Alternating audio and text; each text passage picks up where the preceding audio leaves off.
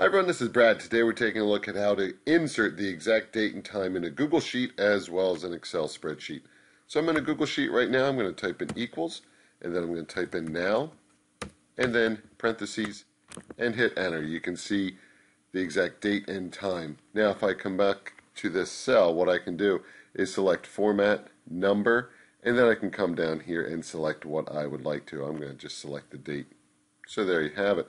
Now to come up with a date also, what you could do is you could type in equals today and then parentheses, and same thing will come up.